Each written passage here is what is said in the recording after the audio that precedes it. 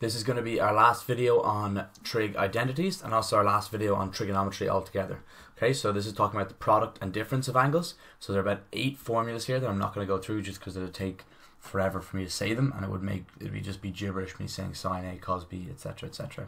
But you can have a look at them here. So if you have a sine multiplied by a cos, cos by a sine, cos by cos, and sine by sine, all the differences that makes. And then as well, if you want to have sine A plus B, sine A minus B, or sorry, sine of A plus sine of B, sine of A minus sine of B, cos of A plus cos of B, cos of A minus cos of B, and all of the differences that makes there. Okay, so all that happens is if they ask you to write something as a product or a difference of sines and cosines, then you just skip the formula and tables book, look up whichever one is relevant and use it, because it's too difficult to do it otherwise. You can't memorize them, and that's all they really ask. These are the trigonometric identities that get asked the least, without a doubt, so don't be super worried about them. All it is really is just using the formula. So we're going to do 2 quick examples. So I'll go down, I'll go orange. The first example wants us to write as a difference. So that's difference, my terrible handwriting, but they want us to write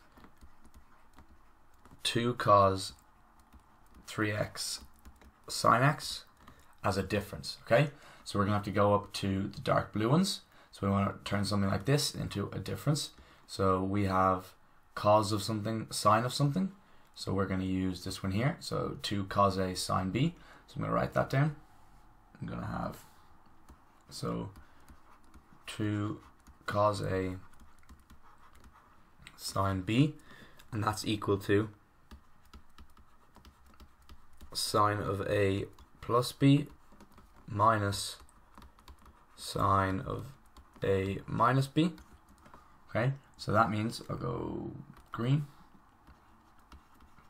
2 cos 3x sine of x is equal to sine, so A in this case is 3x,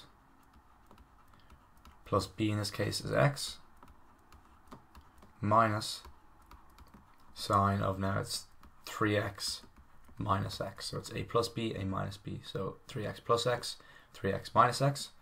So then our answer will be sine of 4x, so 3x plus x is 4x, minus 3x minus x is sine of 2x.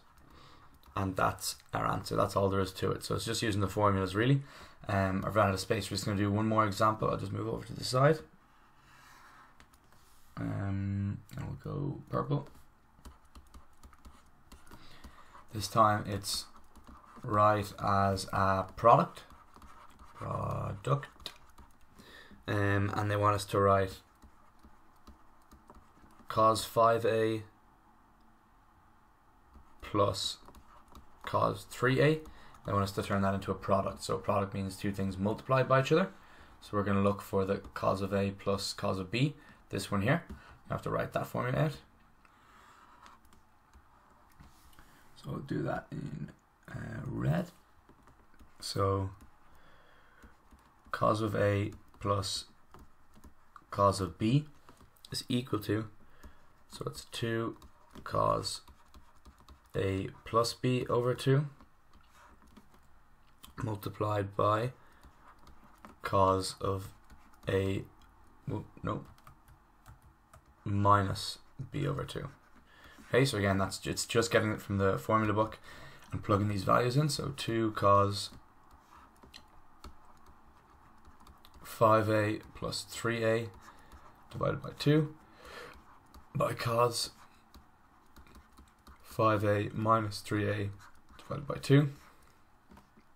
So I won't have enough space to, sorry, my laptop was just on low battery there, so I won't have space to do this, to write it all out, but this is going to be 5a plus 3a, that's going to be 8a, and if you divide 8 by 2, you're going to be left with 4a, and then this is going to be 5a minus 3a, which will be 2a, divided by 2, we'll just be left with a. So our final answer is going to be 2 cos 4a cos of a.